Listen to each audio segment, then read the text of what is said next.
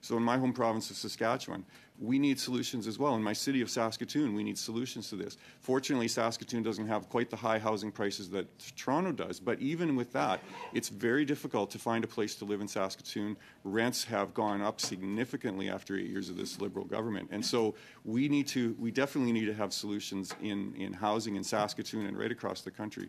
And so for my home province, they want solutions to this too. They want to make sure that we're bringing in the right people, that we aren't, we don't want to shut down immigration in any way, but we do need to be making sure that we have housing. And that's where we as Conservatives have thoughtful and plans that are going to work to build more housing, because that's what we need in this country, and that's where we're going to go.